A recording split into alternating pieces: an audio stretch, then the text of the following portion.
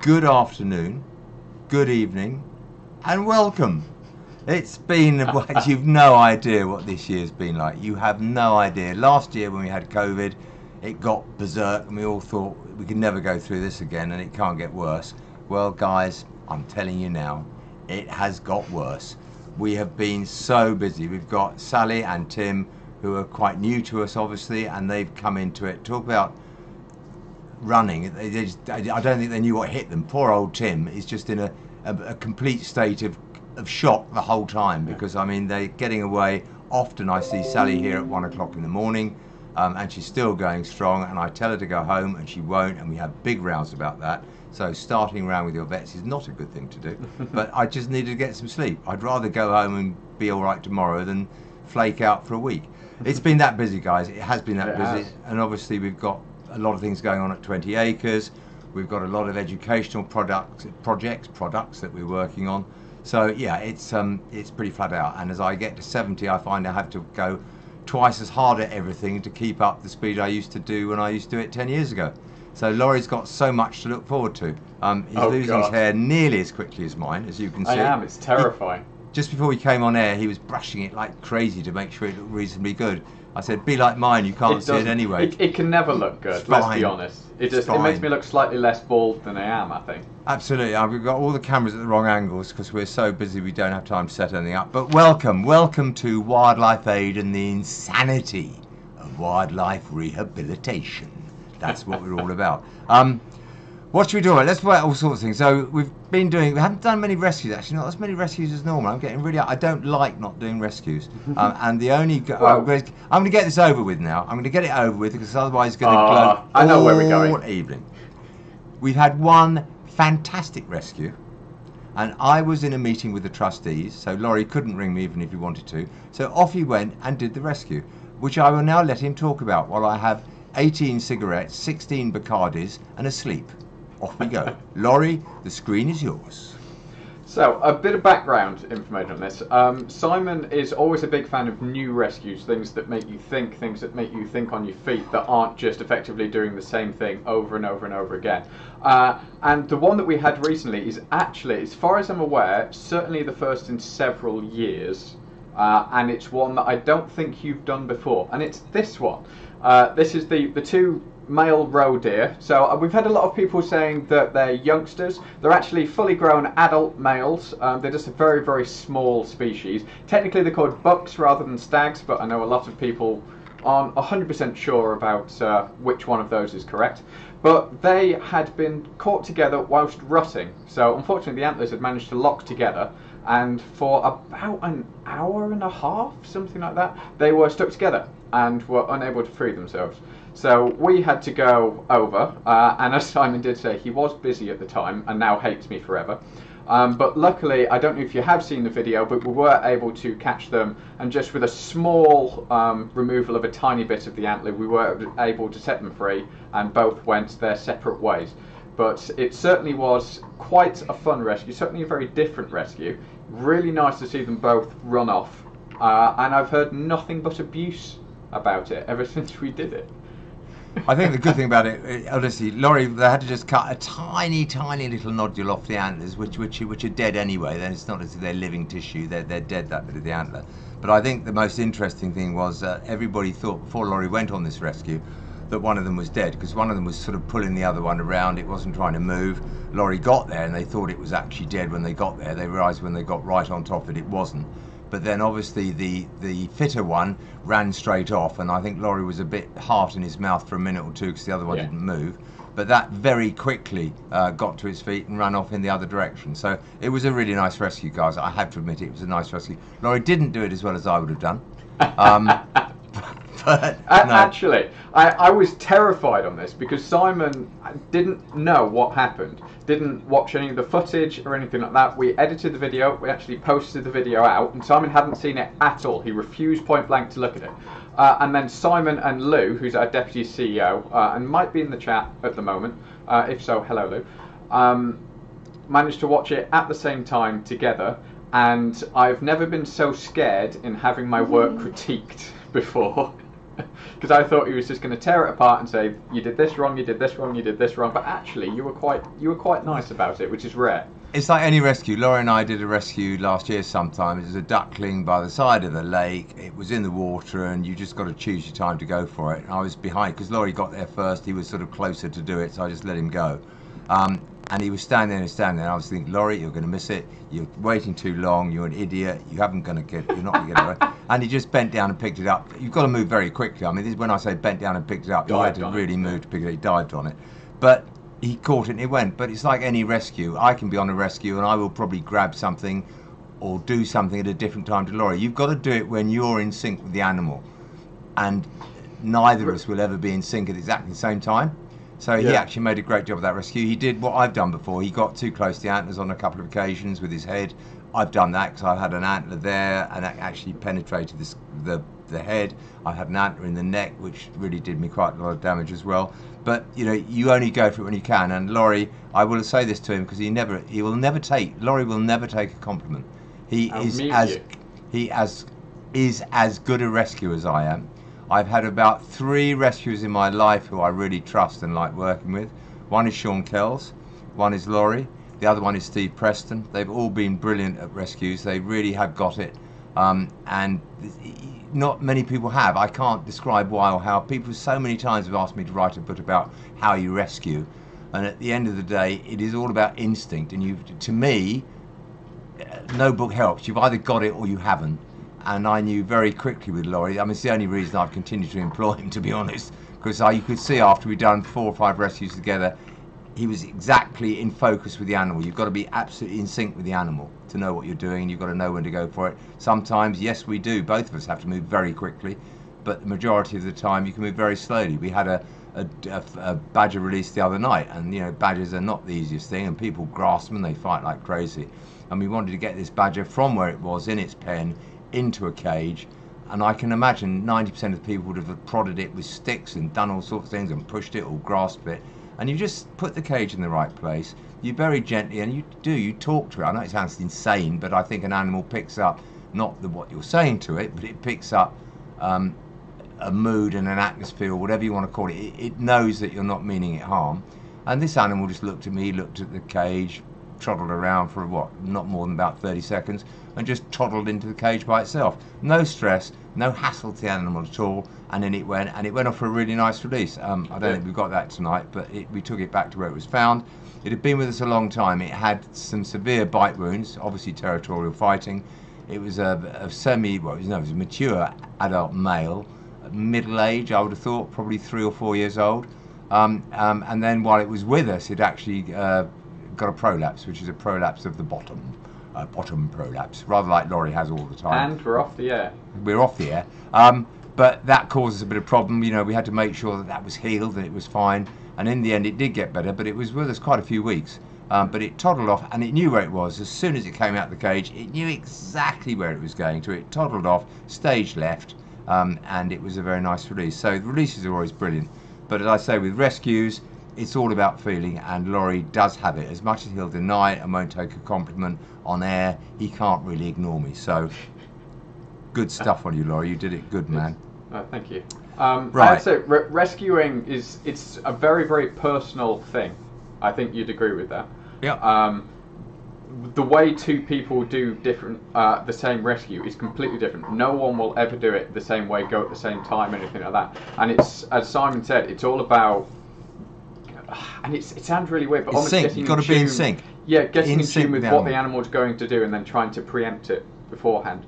And I'm sure that if any of the guys from any of the other rescue centres are in the chat, you'd agree as well. It really is a personal thing, and when you're on a rescue, it's all about you and that animal. And whilst you're working with someone else, it's very much about how you and that animal interact. I think you'd agree with that. But I do remember my first ever rescue that you sent me on, because I started here originally just filming and editing, and we got out of the car on a rescue. It was a fox that was collapsed under a hedge, I believe, and we got out. I filmed you getting out of the car, and as you got out of the car, you grabbed the camera from me, turned it round on me, and went, "Good luck, you're doing this one," and that was it. It's where you learn. My first thrown rescue, right in at the deep end. nobody had ever told me anything. It was a rescue which I thought was going to be reasonably easy. I mean, Laura and I, not being immodest, we don't go out on the dead easy rescues because there's lots of other people who can do it for us. But we go out on those, and it is instinct. And I knew Lawrie would do it. I had no doubt, because I'd seen him on a couple of rescues doing stuff before, and it was really good. But it's gut instinct, and you've got to feel what the animal's going to do. And Lawrie and I will probably do it at different times, which is why when we go on a rescue, if I'm running the rescue, then Lawrie does what I says, and if I say to Lawrie, go for it, I will do what he says, because you can't have two people running the rescue, because you don't know what the other one's going to do when. You've got to just wait, and when you're in balance with the animal, when you know you can do it, you go for it. So no, that's cool. Good stuff so far, Mr. Braley. So, in terms of, just before we get into a couple of questions, I know a whole load of questions have come in on the chat, both on Facebook and on YouTube, so hello to you all, thank you. Oh, that's hang on, Lawrie, stop for a minute. Questions. Oh. Lawrie, stop for a minute. Are you getting on the fact that people are shocked that you're being nice to me by any chance? Lou, is your... To be fair, so am I. Listen, Lou, is your dad okay? I've never heard him be so nice to Lawrie. It's only, guys, it's only because I'm so tired. I haven't got the energy to be sparkly. Yeah, once Lawrie and I are both knackered. He's going to come in here and give me a verbal barrage. I mean, Lawrie is probably more tired than I am. We work ridiculous hours. We work 7 days a week. It's just insanity at the moment. I love it, and I whinge about it every day, but I wouldn't change it. But it is that busy. I don't think we've ever been so busy before. Anyway, Lawrie, off you go. You're in the middle of a wonderful story, which I was going to have a little sleep while you said it. So it has been incredibly busy here over the past month, actually, that we've been off air. It doesn't feel like a month, it's just passed instantly. But a lot of the rescues at this time of year fall into quite similar categories, really. So we've had a lot of animals, but they fall into groups. So if I can try and work my way through some of the things on this. I'm not sure if you can hear me, Ron, but it's just to say there's still a frozen delivery out the front of reception that needs... There is still a frozen delivery. So, Ron, if you're watching the live stream, just so you know that there is a frozen delivery outside the front of reception. And that also proves that Alice is here 3 hours after she should have gone home. Alice also works 7 days a week. You can't tell her not to be here. She's working all this weekend, so I've just been told, and I had a go at her about that. But the trouble is, when Alice is in a bad mood, you do not cross Alice. Trust me, guys, it's the worst thing you can do. A, she speaks more loudly. B, her voice goes up about 3 octaves. She is scary. And she's only 4 foot nothing, but I'm very, very scared of her when she's in a bad mood. So here she is now, you can hear it. I'm going to get it for this as well. I don't care, Lawrie. I'm so tired, I don't care. Anyway, so as some of you guys that joined us on the last live stream will know, we've had a huge glut, really, of baby bats recently. So this is a young pipistrelle, I believe a soprano pipistrelle. This is probably the youngest one we've had recently, but we've seen a whole load of them, varying in size from these guys, which are a lot smaller, up to ones that look a lot more like adults. This is still a youngster, but it looks a lot more like an adult bat. And they've come in for a variety of reasons. I've just been deafened by Simon's phone, because yours isn't very loud. My phone never stops. They've come in for a variety of reasons. A lot of them, unfortunately, caught by cats. No, I'm going to stop you again now. Oh. See, this is... I expect calls on my phone that are important, that are really, important to listen to. Message. I won't tell you who the sender was at the moment. I am gobsmacked by your niceness to Lawrie. Where is Simon Cowell, and what have you done with him? Signed, signed, know you personally know that this is weird. Jill Braley. That's Laurie's mummy. That's Laurie's mummy. So Jill, I'm always nice to Lawrie. You only ever hear the bad bits, and Lawrie only ever tells you the bad bits. Actually, I do praise him an awful lot of the time. Never on air. Good. Excellent. Lawrie, continue. So, as we were saying, we've had an awful lot of bats recently. Most of them are pipistrelles, either the common pipistrelle or the soprano pipistrelle. They've come in, a lot of them sadly have been attacked by cats or have had wounds to the wing membranes. They look quite bad, sort of the tears to the wing membranes, but they can heal really well if treated and given enough time. These guys are currently with the team over at Surrey Bat Rescue, who do an awful lot of work for us. So thank you very much to you guys if you are watching. But we've kept you busy with a lot of bats at the moment. A lot of them tangled up in cobwebs as well. So I don't know if any of you remember, a couple of months ago we had a spate of things tangled up in cobwebs. It's amazing how restrictive they can be to quite small animals. And we do get bats that literally can't open their wings because there's too many cobwebs around them. Very, very weird, but quite nice just to gently tease them off and see them finally free. Well, the strength in a cobweb is amazing. They say it's stronger than steel, and if you've got a cobweb on the side of your car, I've often been driving along, there's a cobweb from one of my wing mirrors to the roof, and you can be doing 70 miles an hour, and it doesn't move. It's still there. It doesn't break. It just shows the incredible tensile strength, really, of a cobweb. Massive things. We should reproduce that material to make things out of it ourselves. I think we're missing a trick here, Lawrie. I could put it over Laurie's mouth so he couldn't talk. That's another. I'm getting back now. We had a hedgehog with quite an interesting condition. So we'll put the photo up first and then we'll explain what's going on. So this is something called balloon syndrome. And it sounds very, very odd, but it's something that's surprisingly common with hedgehogs. And it is effectively what in the veterinary world is called subcut or subcutaneous emphysema. It's air trapped under the skin, so between the main body tissues and the external layer of skin.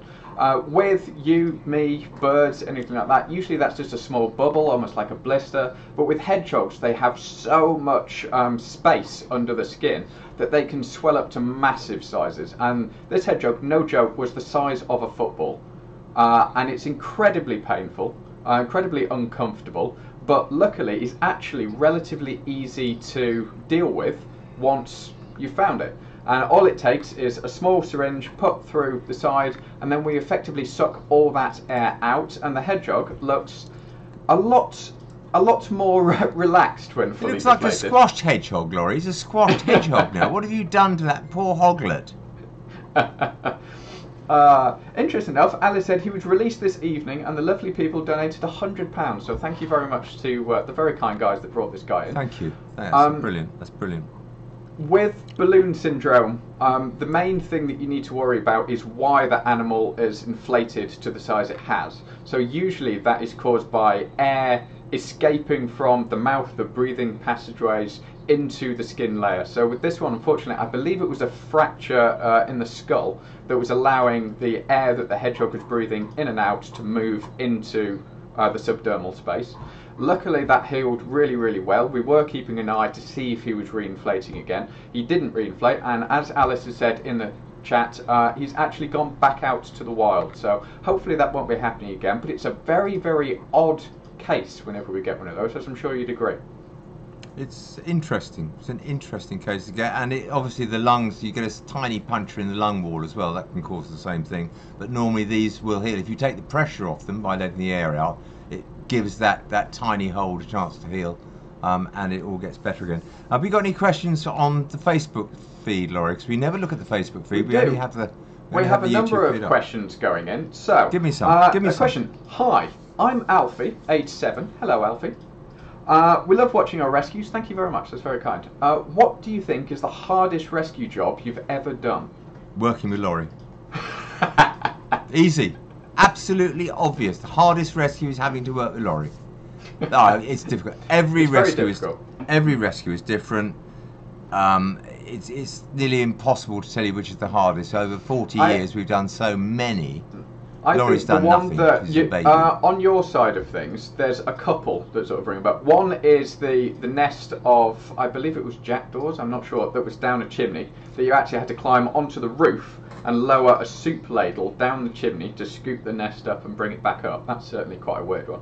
And the other one that you like a lot is I believe it was a deer that was trapped between two fences but about 6 feet down, which was something. Do you want to go through that? Because that's well, that was with Sean. Sean, when Lucy was here, and Sean, her husband, did a lot of rescues with me, and he was absolutely brilliant.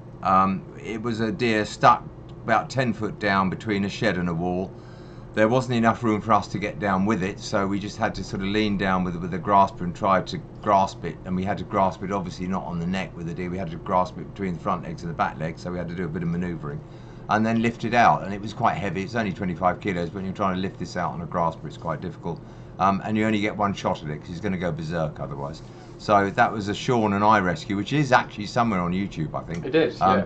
And it you also looks- have got to be very, very quick with a deer as well. With foxes Yeah. and things like that, you can take things slower, you can think about it a lot more. But because deer get catch myopathy, which is effectively stress-related heart attack, cell death, you have to move surprisingly quickly. So I think you had to think on your toes for that one. Think on my toes? I'll think on my toes, Lawrie. That is Laurie's a had a phrase, few I'm not drinks. making it up. Laurie's had a few drinks. He's thinking on his toes, not thinking on his feet. What he thinking on doesn't his tell you toes. is my few drinks is coffee because I'm tired. I did spot I think I'm alcohol on in number there. 7 today. I also spied alcohol earlier on, Lawrie.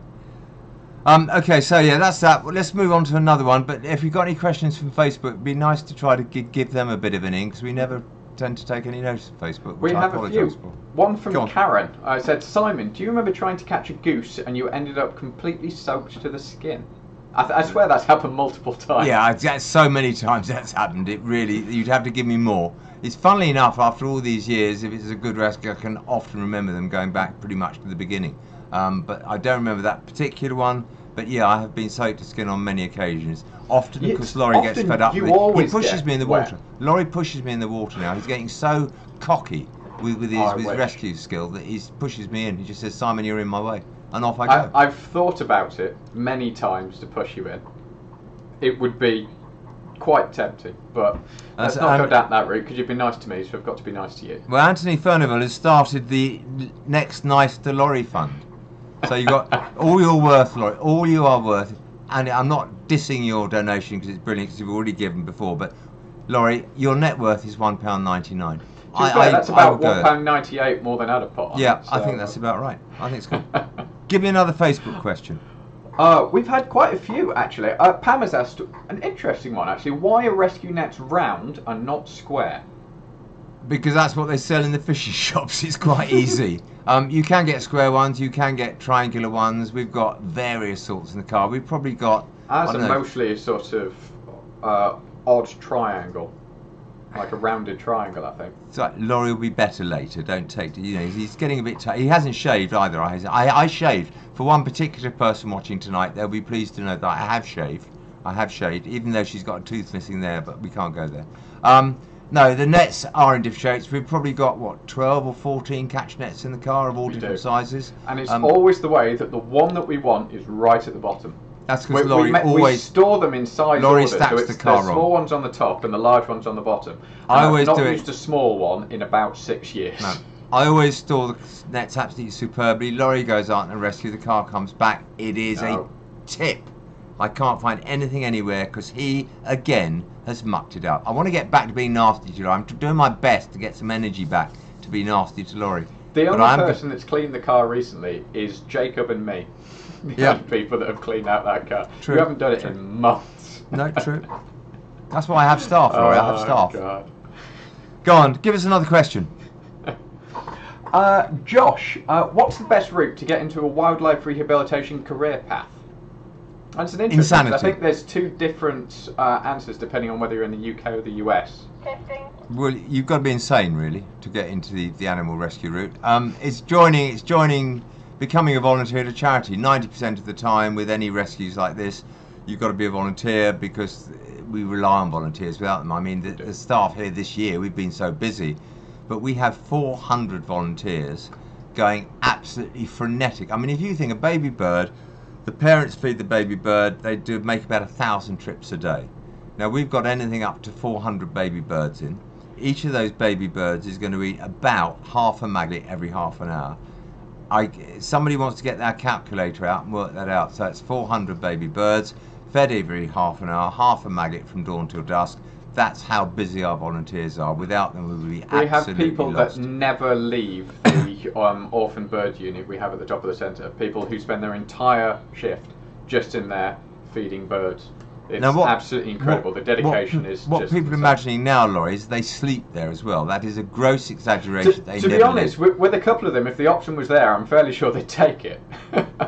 It There are is some insane. that will get in early and leave late and will spend the entire day just in one unit. It's absolutely crazy. incredible. And thank We- you to we any do of the need- volunteers that are watching this. Thank you so much for your dedication. It is Laurie's not going to absolutely let me speak. life-saving. Laurie, No. Laurie, look, Laurie. No one wants to listen to you. We really need more volunteers. Alice is do. absolutely screaming for volunteers. Not only, it's not if you don't fancy the animal care, we need more receptionist volunteers. We are desperate for volunteers. And in fact, with 20 acres, which I guess we're going to talk about in a minute, now we've built the lakes. I won't say too much about that because you're going to see that in a minute. But we are looking for volunteers for there as well, because we've now got to plant all the aquatic plants, which is going to be a massive task, because you'll see the amount of lakes in a minute. We've then got to clean all the area up. We've got to trim all the river banks. We are looking for volunteers in that area. But what I have promised Alice, because I don't want death by Alice, that would be too scary. I promised Alice that we won't poach any volunteers from her shift here. We've got to get a new stable of volunteers, so different volunteers who Alice can't claim to steal from us, to do 20 acres. 20 acres is going to become a place where we're going to need probably 3 or 4 volunteers every day from now on, because there will be ongoing maintenance. Even though we haven't gone that far with it yet, there's still going to be stuff to do every single day. Poor old Jacob is going to be absolutely frenetic doing everything he has to do, and he was warned yesterday that he's got to get into the lake to plant some of the deeper plants because they're more than knee deep. So he's going to have to go in the lake with a dibber, dip his hand right down up to about 3 feet, dib a little hole, put the plant in, and then come out again. So we will get some video of that, guys. It's going to be quite funny, and I suspect he will get dunked quite a few times. So we will get on to the progress on the new site a little later, but just for a bit of clarification, when Simon says 20 acres, most of you don't know entirely what that means. He's referring to the size of the plot of land. So it is the Wildlife Aid Centre, which is the name of the project and the name that the whole centre will eventually fall under. But because it's 20 acres of land, as we refer to it quite a lot, Simon does call it either 20 acres or 12 acres, depending on which plot he's referring to. So it can get a little confusing. I was very good the other day because I did an interview down there with a local TV coverage. I think it's on. Is it on the website now? Yes, Sorry, it is. So Laurie's got it on the website. It's quite noisy and quite windy, but I actually called it the new Wildlife Aid Centre all the way through. I was very proud of myself. I gave myself a pat on the back. It was. It surprised me. It was total senility. I'd obviously forgotten what it was called. But no, there's a lot of work going on there. We will see it later on. But we've got a manic year, and not only that, we've got so many projects going on that it is draining us all to bits. I mean, that's why Laurie's excuse for not shaving is because he hasn't had time. Everybody says you're trying to grow a goatee, Lawrie. This is what I'm being told on the screen here. I'm not allowed to grow a beard. My other half will kill me if I even tried. There's been a number of comments, especially on Facebook, a few on YouTube as well, regarding something that actually we've seen an awful lot of over the past couple of weeks, and that is this. This is mange. It's probably the most common issue, other than being hit by a car, that we see in foxes. It's caused by a parasitic mite, and they burrow under the skin that causes intense itching. It's really, really unpleasant, and unfortunately it's the itching of that causes the fur loss, that causes sores and wounds and other things. And actually a fox generally doesn't die of mange itself, they die of a secondary issue that is brought up by the mange, usually infection in wound sites or maggot infestations or anything like that. We have seen an awful lot of that recently, both with youngsters and with adults. We have, I think, 5 or 6 new ones over the past couple of days that have come in with mange. They are being treated, but a few people have asked what to do if you have a fox with mange, or you find a fox with mange. So there's a couple of different options depending on how severe that mange is. So if it is the early stages of mange, so maybe the tail looks a bit scraggy or the rear end looks a bit scraggy, but the sort of the face and everything like that looks normal, then to be honest, the best response to it is through support feeding, and you can provide drops that a lot of rescues will send you out or sell depending on which one, that you can put in the food, and it just sort of helps their own immune system overcome the mange by themselves. The main thing with that is support feed, keep them able to cope with themselves, and they'll be able to overcome it themselves. If they have passed that point, they've got it in the face, they've got it around the chest, they look a lot more like the classic mangy fox, that very scabbed appearance, then they do need medical treatment. There's only so much that support feeding can do, and if it overcomes their immune system, then it's actually very, very difficult to treat without medication. And at that point, then the fox will need to be caught and brought into a wildlife rescue centre where we have drugs that can deal with that, but they are veterinary prescription only, so they have to be given by a rescue centre. They are very effective too. One of the drugs is called Brevecto, which is a brilliant drug, and we had a case the other day where a chap came in, he rang me up, he wanted some, but we had to actually give it to him, and he rang up, he went away with his pill, and I said, honestly, you know, it's going to give it a month, but it's going to be much, much better. And he actually rang me up yesterday. I love these calls when you get this where months gone by, I've forgotten all about it, and he rang up and said, my fox is looking superb, and it's a one-off treatment, he only has to have it once. So the fox was given that, he took it back to his home, and it's much, much better, so it's really fantastic.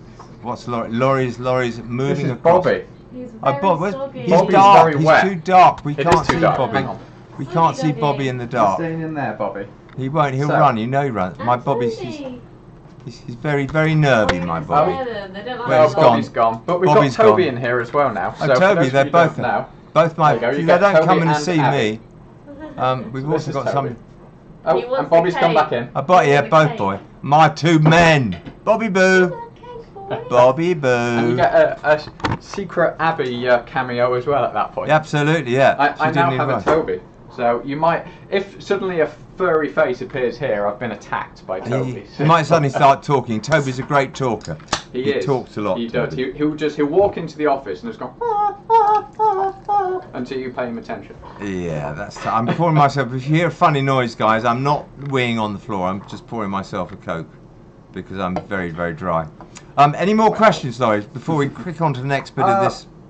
One's just coming in from Paolo. Do volunteers have to be adults at 18 plus, or can they be 16 and over? So, unfortunately, because of insurance here at the centre, we can only accept volunteer applications from those over 18. Unfortunately, we don't have any control over that one, and that is something we can't do anything about. So, unfortunately, it is 18 and over on that one. Look, there's quite a few questions that have been coming in. So Zoe has asked, what can I do to encourage hedgehogs and frogs into my garden? Yes. Nothing. Nature's brilliant. Nature will give you what you want. Again, when we come back to 20 acres in a minute, we're going to let nature do what it wants to do. We could plant all sorts of stuff at 20 acres and reseed and whatever. Nature is brilliant. It might take a tiny bit longer, but it'll plant what it wants, where it wants, in the right place, for the right soil conditions, and will be amazing. So when we go on 20 acres, we'll talk a bit more, but you know, if they're meant to be in your garden, if you put all these things in your garden they're not meant to be there, they will suffer. If they're supposed to be there, they will be there. So nature will provide. If you've got a pond in your garden or whatever, then they will probably come. And if they don't come, it's not because of anything you've done wrong, but there's something about that habitat which is not right for them. So don't force nature. Nature will do what it's got to do. The best thing is always to attract any wild species into your garden is make sure that the habitat is there to support it.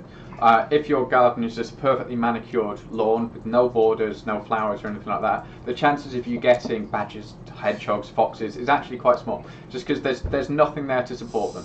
If you have long grasses and you've got wood piles and you've got wildflower areas and all of that lot, nature will naturally go to those areas. So the best thing, if you do want to attract a wildlife species, have a look at what habitat they generally enjoy, see if they're around in that area, and see how you can modify your garden or your area to make it a lot better for that wild animal. And then really it's just a case of hoping that they turn up, especially with hedgehogs as well. The main thing that you can do for hedgehogs at the moment is if you do have a fence, make sure that you put a hole in it. So the hole should be about the size of a CD, if you can still remember what those look like. About 15 centimetres in diameter. I've made Abby giggle with that one, she wasn't expecting that. About 15 centimetres in diameter. You can cut those out of the base of your fence, and you can actually get little hedgehog highway signs online that you can put on there just to make sure that no one comes and closes it up. because they do travel a mile, mile and a half quite easily each night, and they do need to be able to traverse the territory, find food, find shelter, find a mate at that time of year. And if you box your garden in, they just won't turn up because they can't get in. Sorry. Oh, sorry. Can I speak now, Lawrie? Oh, no. Laurie's taken over the show. He doesn't need me anymore. I was going to praise him on all that comment about hedgehogs and fences, but what he did forget is if you've got a chain link fence in your garden, be very careful. Any sort of fencing with a small hole in it, the hedgehog can get his face through it, but because the spines grow backwards, he then can't pull back out if he gets it wrong. So if you've got chain link in your garden or chain link around a tennis court, if you've got a tennis court, that type of thing, just check it once a day. Just once a day, go around, make sure there's nothing stuck in it so you can get it out, ring us, either do it yourself or ring us, but it can get out. So many animals get stuck in fences. It's all very well making a hole at a certain point, but animals aren't always that sensible that they look for the hole. They're trying to go through where they can. So you were getting to 10 out of 10, Lawrie, but you fell back to 7 out of 10 at the end of that answer. At least I didn't quote. What was the line that you quoted live on Sky News? Don't feed hedgehogs water. No, milk and water. Don't feed them milk. Yeah, I know. And then you proceeded to crack your head on a heat lamp. Yeah, I did. It was quite funny, really. But Lawrie laughs at my misfortune. Everybody thinks I'm nasty to Lawrie. Actually, I'm lovely to Lawrie, and off camera, Lawrie is absolutely vile to me. No, I'm just a horrible person. He is. I would agree with that. I would agree with that. Am I a horrible person? Yeah, the worst. There you go. See? Abby agrees as well. Not another one. Keep up the good work. A little bit of that is for the Lawrie Fund. So more money in. A little bit of that for Lawrie Fund from Push Bike Cam. Push Bike Cam, thank you. Simon, you're still looking good, but look at Lawrie and I are both. To be honest, we're absolutely knackered. I can't say the word I was going to say in front of that, but you can probably guess what it was. So yeah, but that's what it is. This time of year, it's like that. It's what we call silly season. We've called it silly season for years because it's just insane season, really. But it's silly season. It will slacken off. We don't get the winters like we used to. I mean, before when we ran Wildlife Aid, going back about 5 or 6 years, you got to sort of November and nothing happened until the end of January or even beginning of February. Now we don't get the harsh winters, so actually we don't get that drop off so totally. But it will be much less pressure on everybody, including the vets, as we move probably through to into October, depending on what climate change throws at us. But nobody knows what that's going to do. But this is why we have IDOT. We haven't talked about IDOT yet, but we'll probably talk about that later as well. Can we also say as well, it's not just us as well. The vet team, the admin team, Alice and the guys up there, the volunteers, everyone has been working absolutely flat out. It's unfortunately, it is just one of the things that always happens at every rescue centre at this time of year. It just becomes manic. And we are still quite a small charity. I know we've got quite a big reach for the number of people that we actually are. But at every rescue centre, it always gets flat out. Our vet team, as Simon said, are working easily sort of 70, 80-hour weeks. Massive amounts of work. So huge thank you for all the dedication on that side. And we genuinely couldn't do it without every single person that comes in, volunteers, works here, everything. Everyone is a vital part of the machine. So I think everyone's feeling it at the moment. And the volunteers work amazing shifts. I mean, you know, the vets get paid a paltry sum because I'm so mean. Lawrie gets paid far too much. Abby's paid about the right amount. But no, the volunteers, you've got to praise them the most, really, because they're just there and they don't get paid a bean. And we've got 4 or 5 volunteers who are out on rescues pretty much constantly. Lawrie and I are on the rescue list as well, so we get all the messages to our phone. And if it's something really important, yes, of course, we'll go. But so many times you get one of our 3 or 4 rescues who go out on that rescue, bring it back, and that's just all done out of love, isn't it? It's all done out of love, Lawrie. It's all about love, isn't it? You know. Yeah. But that's the other thing as well. I know we, by the nature of the fact that we appear in the videos, we do get an awful lot of the positive comments you guys very, very kindly leave on the rescue videos. But it isn't just Simon and I that do the rescue side of things. There's a whole team of people that will go out and do anything at any time of night. So thank you to all of those guys as well. I know they don't feature, some of them don't particularly enjoy being filmed, and that's perfectly fine. But there are a lot more people that do work behind the scenes as well, as I'm sure you'd agree. Lawrie, you've got to remember it's all about me. Actually, I heard a very funny story. I can't mention the charity, but there was somebody else who runs quite a big charity and he had a row with the guy who was working with him, and he said to him, I am the brand, I am the brand. So, you know, I've decided I'm going to be the brand, Lawrie. I'm going to be the brand of Wildlife Aid. When I'm dead, the brand will die.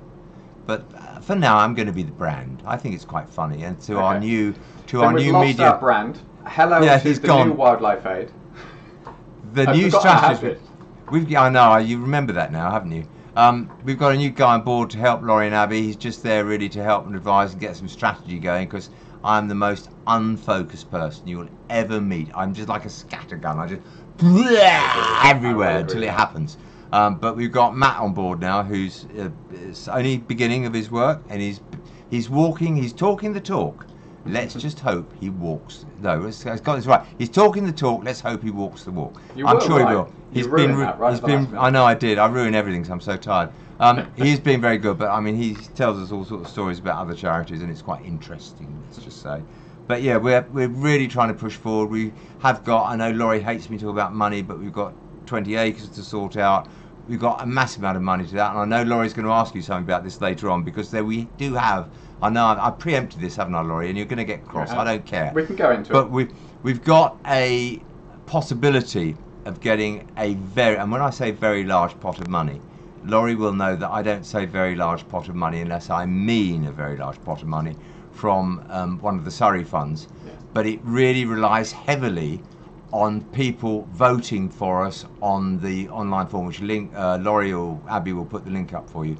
But they predominantly need to be people who are living in Surrey. So for all of you in the States, you know, obviously put it out. It's not going to hurt, but we're looking for Surrey people, because this fund is basically for Surrey. And it is, when I say it's a considerable amount of money, it could just about build the new centre for us. It is that big.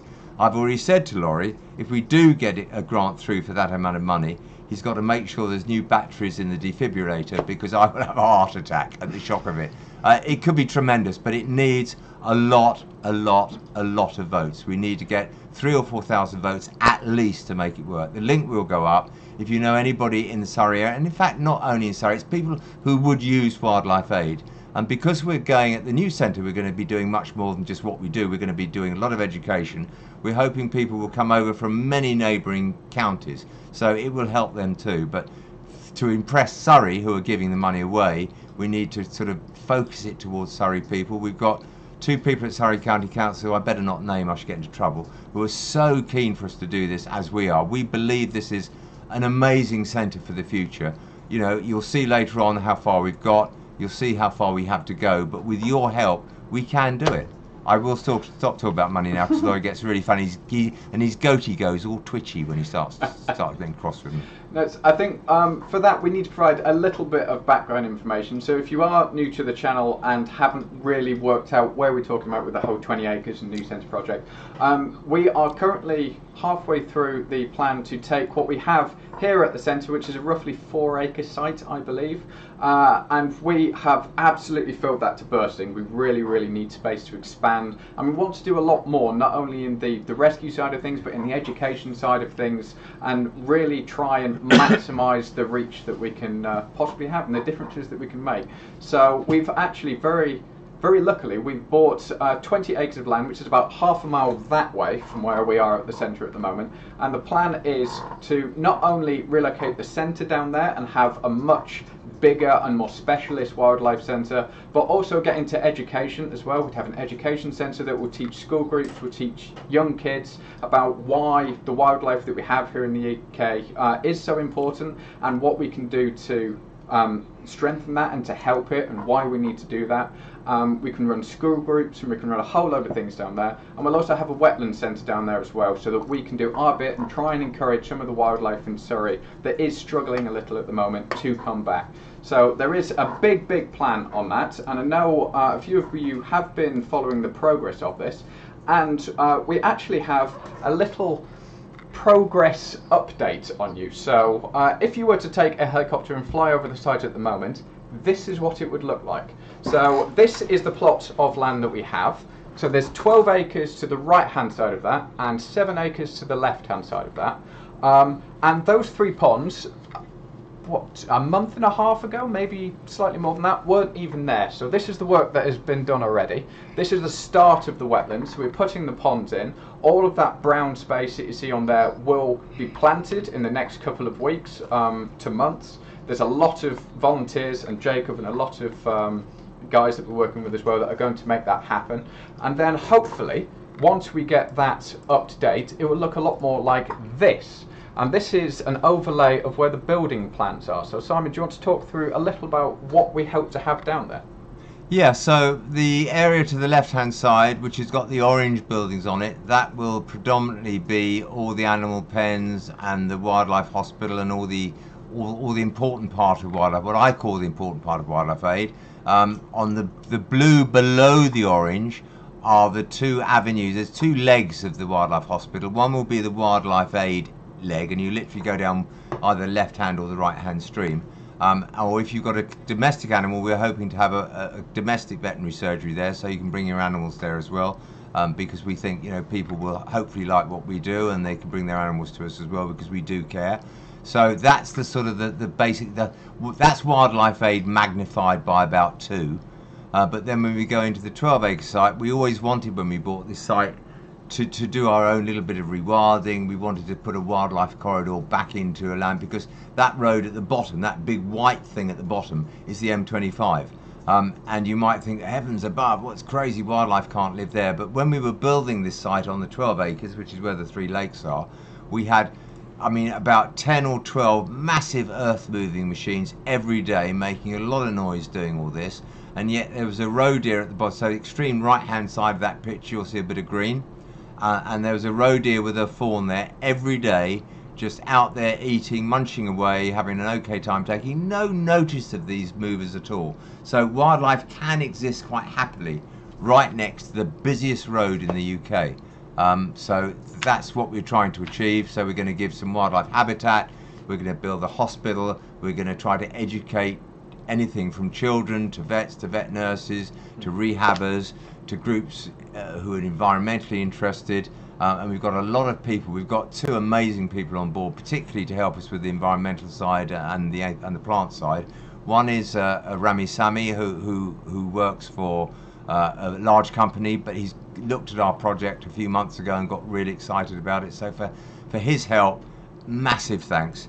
And we've got my favourite lady who lives in Ashted, Pat Wiltshire, who is incredible. She's done also, she's a forensic scientist, and she works with sort of botanists. But if you Google Pat Wiltshire, she's the most amazingly clever woman. Why she talks to me, I have no idea, because I'm as thick as 2 planks.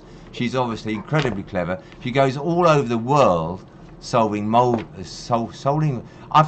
too tired, Lawrie. Solving murders by looking at sort of what plant seeds or something's on somebody's shoes in the field where they were. She can sort of actually work out where it was and what happened and whether the guy was there at the right time.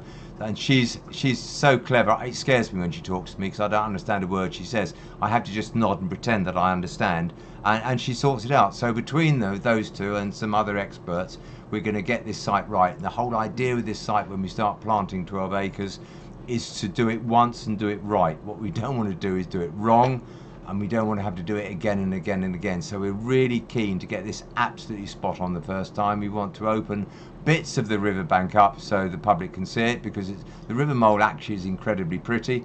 We've got kingfishers down there, we've got little egrets down there, we've got water voles down there. So we just want to give our visitors a little bit of a chance to see that. We will have, quite hopefully, if we can get it sponsored, anybody listening, if we can get it sponsored, we're going to have quite a complex CCTV system down there, so we can zoom in on any bit we want to. We can see it day and night. In fact, we've just bought a new camera which will go up on one of the 12-metre poles, which is very scary because that's quite high, that will be able to zoom in to the other end of the field, that's 500 metres away, to a headshot of a small animal. So I'm getting excited. I haven't seen it yet, and we haven't got the pole up yet. But it's all in plan. I mean, there's so much planning on it. There's so much work gone into this to get it right. And we just, you know, we keep deciding to do something, then changing it, because we want to make sure that when we do it, we don't have to change it. It will be brilliant, guys. It will be brilliant. We are obviously still looking for sponsors.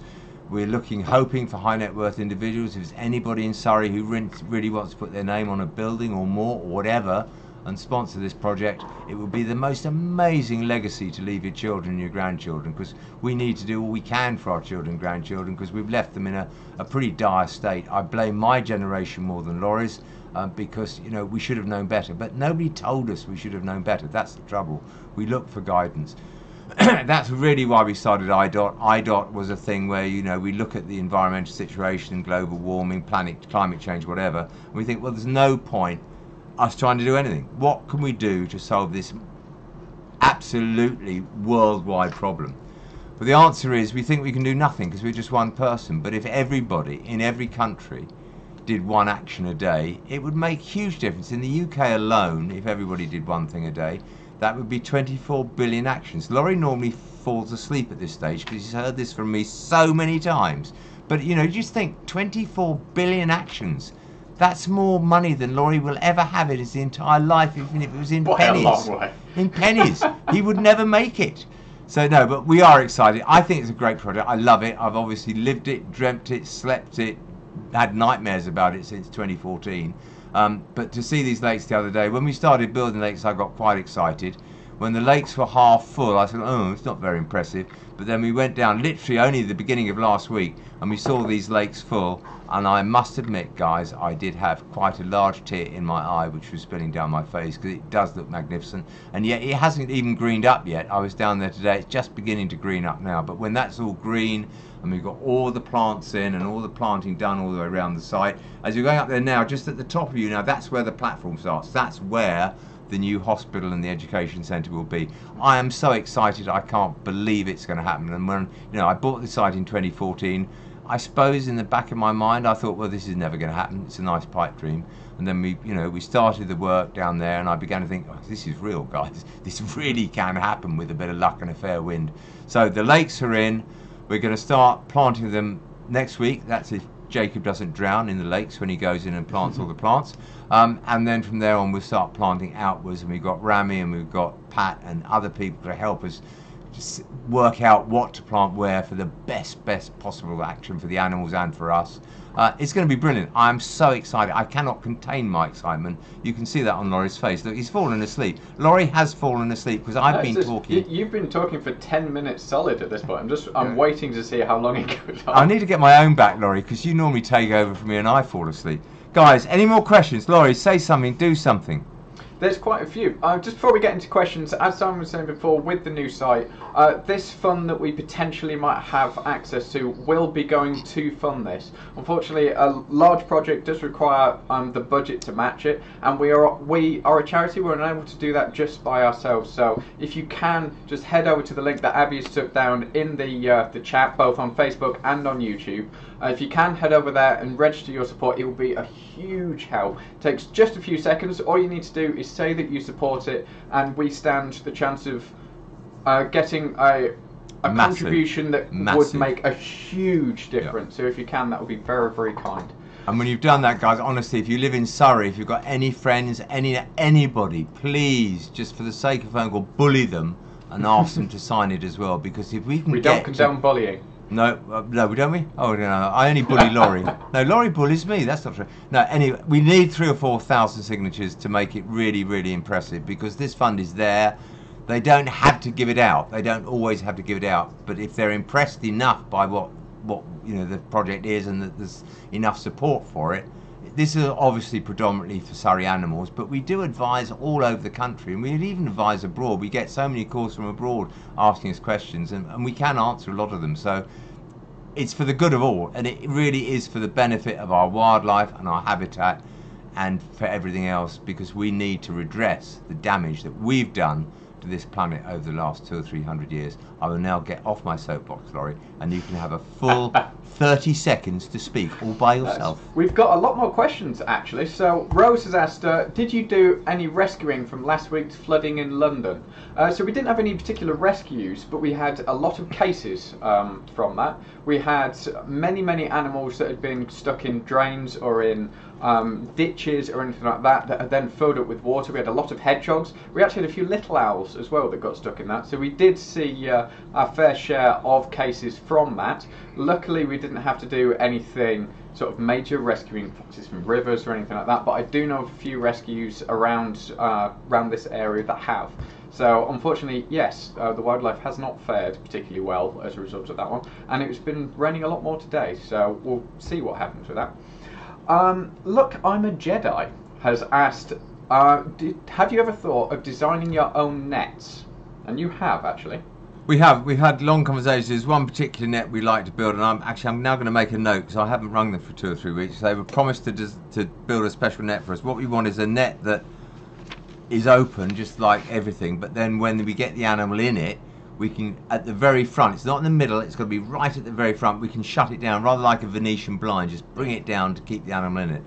They were going to design this. They failed miserably at this stage, so I will now ring them tomorrow and ask them how they're doing. So yeah, we've looked at our own nets. We do design a lot of stuff. I mean, a lot of stuff we make to suit us. We use, keep nets, which are for catching fish. We design so we can catch animals in them. We've designed the special for duck and ducklings usually. The special sheets for getting deer out of gates. We've designed a lot of kit over the years, and in fact, when you go all over the world, actually every other centre, or not every other centre, but some of the big centres have designed something at probably much the same time as us, without any conversation between us both. But we both know what we want, and we design it, and we use it, and we work it. I'm still trying to design something to stop Lawrie talking so much, but that is just a work in progress. Thank you for that, Lawrie. You will remember that. Armpit First was asked, if a badger is ousted from the set, where would you then release them?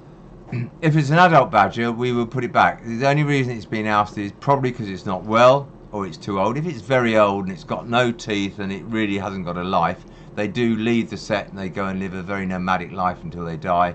And if they're very poor, we do euthanize, because it obviously is at the end of his life, because he can't find food, he can't get food. Yeah. If they've got no teeth, sadly, they can't eat. So kind of like me, Lawrie, on a bad day. So we do that. But for this badger, which we just released actually the other day, Lawrie and I released it. It was a mid-aged badger, probably 3 or 4 years old. Great set of teeth. It has obviously been got axes that time of year, so it was weak. Perhaps it hadn't had enough to eat. Perhaps it was just a bit depressed. It went out from here, like all my badgers do, extremely rotund and very fit and very well, and it zoomed off. It knew exactly where it was going. So we put adult animals back to where we found them, providing it's the right habitat, not in the middle of a town or something stupid. We'll put them back where we found them. With the babies, we can be a bit more choosy. We can find a good habitat, give them a starter home so they have somewhere to go, feed it until they find their own food, so we can work that so they gravitate back to where we want them to be, in exactly the right habitat. Yeah. Interestingly, we do get an awful lot of comments, especially when we put videos up about foxes, yes, I've just noticed the $1.99 for the gaffer tape. I love that. Thank you very much, Anthony. Anthony, I love you. Gaffer tape for Laurie's mouth will be bought tomorrow, I promise you. We've got so many rows of that. We get a lot of comments about why we release foxes in urban environments if we had caught them up in an urban environment. And the thing is, with foxes or any sort of territorial species, it is absolutely vital to release them back where they were found. It might not seem ideal to you and I, that a fox is living in the city and we can just put it in a forest, but they know where their territorial boundaries are, they know where to find food. Simon's quietly dying. I'm just dying now. Find shelter, find mates. They know how to cope in that environment. And to be honest, if you take an urban fox and put it in a rural environment, often they won't be able to cope. And research has shown that an awful lot. And it may not seem ideal to us, and we'd love to see all animals living out in forests and wide open spaces, but unfortunately that isn't how a lot of them exist. And rural animals and urban animals have adapted to be very different, and we have to make sure that's maintained. So hopefully that's a little easy to understand. And Simon is still dying. Are you okay? I'll try not to Your die. eyes are It's watering just, now. everything's watering. Like, I'm so tired, I don't know what to do with myself. Rather like Just you. a little tip. Liquids are meant to go down into your stomach, not into your lungs. Yeah, I could be getting that wrong. Could well be getting that wrong. So, Lawrie, we've only got 2 minutes left. You've been talking so much. I've not got a word in edgeways. You've got 2 minutes. Oh, look, we just had 269 knocks in. I don't know what NOK knocks is are. Norwegian kroner. Okay, thank you for 269 Norwegian kroner. I've no idea what it's worth. Nobody has yet given me a crib sheet so I can say, oh, that's equivalent to that. But everybody who's donated tonight, thank you so much.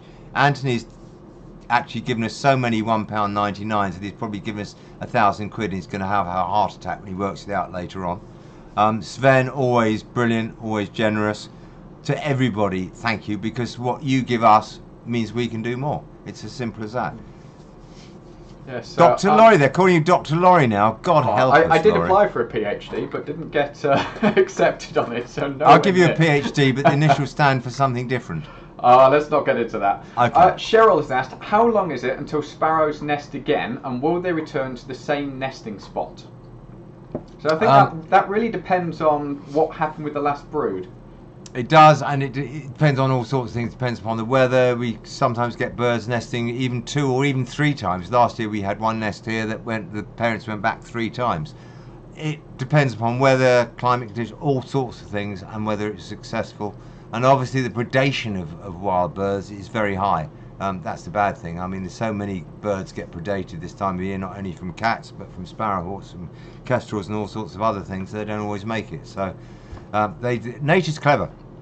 You know, I remember once when I went out to Tasmania, we were out there looking at the Tasmanian devils. I'll never forget that trip because a young one came up to me and I thought, oh, what a sweet little thing. It bit me really hard on the bottom. I was not impressed. The whole crew were wetting themselves with laughter as I went, ow, that really hurt. But, you know, Tasmanian devils, they got this facial tumour disease quite a few years ago now, and a lot of them died, and it's the only, as far as I know, the only cancer which can be transmitted from patient to patient. So, big problem. Tasmanian devils just disappeared, not disappeared, but their population was plummeted to nothing. So instead of them becoming sexually mature at 2.5 years old, which they always did, they suddenly became sexually mature at 18 months old.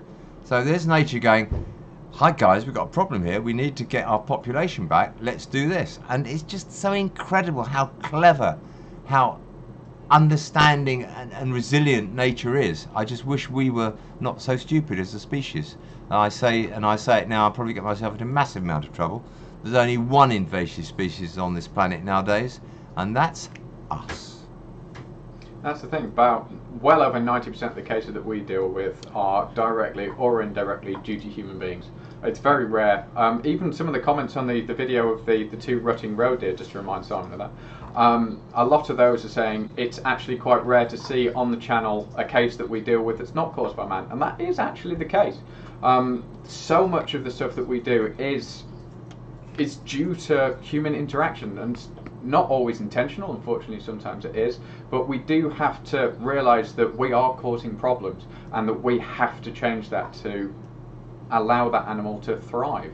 The vast majority of the impacts that hedgehogs have, the hedgehog population loss that we've suffered over the past 50 years has been due to human beings, either running them over, fencing things off, using slug poisons and things like that. We are the cause of this, and we are the ones that then need to rectify it. We've been frightfully serious tonight, Lawrie, haven't we? Lawrie, this is Simon here, talking to Lawrie. We're doing our BBC voice. We've been frightfully serious tonight, but I must just tell you, Lawrie, we have run about 2 minutes over time. And I know everybody loves listening to you. I don't need to do the next one. Lawrie can do the next one by himself, because he just says everything I said within reason. No, it's great being with you guys. We love your questions. We love your enthusiasm for what we do. And we're here. We are here for the animals because of you at the end of the day. So I'm going to say donations once more. Anything helps. You know anybody? Yes. You know anybody who might want to help the new centre? Fantastic. Yeah. Lawrie, I'm going to let you... There's also been an awful lot of people that have actually donated to this stream as we've been live. So thank you so much to all of you. As we say every single time, we are not funded by the government or anything like that. We can only do what we do thanks to public support. Stop. I love this one, because I just want to see what happens. I want to hear Laurie's BBC voice. Lawrie? No, that would just be me imitating you. So that. Come on, off you go. BBC voice. It's whenever we do. So the voiceovers that you guys hear on the video, we actually record in-house, and it's amazing when we take Simon into the voiceover booth to record these, how different his voice suddenly becomes. Something like, "Hello." Go, come on. No, I'm not doing it. You started the bit. Go on. This is on the internet forever. Laurie's going to sign off in his BBC voice. Oh. Question from Abby. Someone on Facebook has said their daughter has just helped a deer out that was trapped in a gate, and they think she's paralysed, but she's producing milk and looking for a fawn. Any ideas? Can we help? So, It depends how long it's been in the gate. Certainly, if you just got it out of the gate, if it's out of the gate, I would leave it for at least half an hour, possibly an hour, to see what happens, because it might just be deer are very odd. Like any animal, they'll get into a bad situation, they get hit by a car or something happens, and it's just as their brain switches off and it needs to rewire itself. And often we ring people up and they say, will you come out? And we say no, leave it an hour, and they get really cross with us. And then they ring back in about 45 minutes, say, oh, well, it's gone, it's done it by itself. So leave it for about 45 minutes at least. I don't know where they're calling from, but if necessary, after 45 minutes or even maybe an hour, if it's still not moving, and if you haven't seen its back legs move at all, then it's worth ringing your local wildlife centre just in case. Yeah. But they can take sometimes over an hour before, they can take over an hour to get themselves back into gear again. It's really strange. Lawrie went out to one the other night that looked really, really bad, and left it, looked at it. Everything seemed to be working, and an hour later it had gone. Yeah, either just that relocated it off the road where it was and just waited around with it. And it might have been that Lawrie had had a couple of drinks and couldn't find it when he went back in an hour's time, but never mind. Never mind, guys. The thought's there. Okay, but Lawrie, sign off. We're way over time. You sign off. I'm going to say it's good night from me, and over to BBC Lawrie Brayley. Just to finish off with the advice with the deer as well. With that, if someone does come down and unfortunately the deer can't be saved or it dies or anything like that, you have about 24 hours when you can try and find that fawn if the mother is lactating. So it is worth, if unfortunately that adult doesn't make it, try and search the area. It could be quite a long way away. Mothers will actually leave their fawns for quite an extended period and will go quite far to try and find food. But if the mother doesn't make it, then we will need to, or wherever you are, try and search for that fawn, because unfortunately if it is young and it is still relying on milk, it won't survive without mum or human intervention. Lawrie, sign off. BBC Voice, please. Well, thank you very much, guys, once again for tuning into this on Facebook and on YouTube. We really, really do appreciate it. Thank you to everyone that has put in questions, put in donations, either here on YouTube or over on the website as well. We really do appreciate it. You guys are the reason we can do what we do and the reason that we can continue to do it. So thank you so, so much. And as always, we will see you in 4 weeks. And hopefully I'll have shaved by then. I'm sure Simon will agree to that one. I shaved, Lawrie. I shaved. I shaved. If not, I might be tired. There we go. Guys, thank you so much. Love you hugely. Mwah, to everybody. Thank you.